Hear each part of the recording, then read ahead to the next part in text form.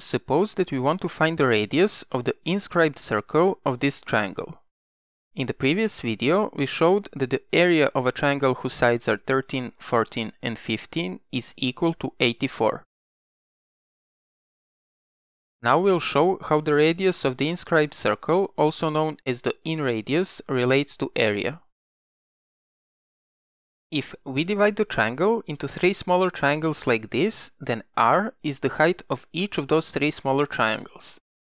But that means that the area of this triangle is a times r over 2, the area of this triangle is b times r over 2, and the area of this triangle is c times r over 2.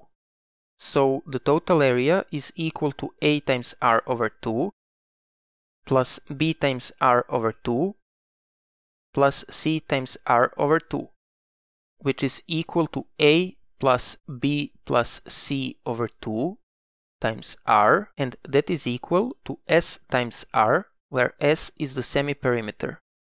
We'll use this expression to find the inradius in our problem.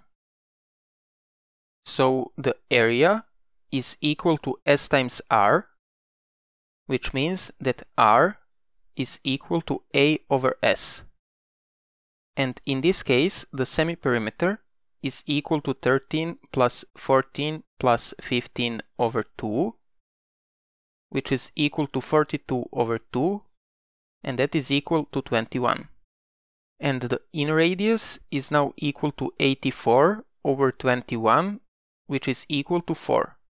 With that in mind, I leave you with this question. What is the inradius of a triangle whose sides are 3, 4, and 5? That is all for this video. If you liked it, click the like button, it helps with the YouTube algorithm. And I'll see you next time.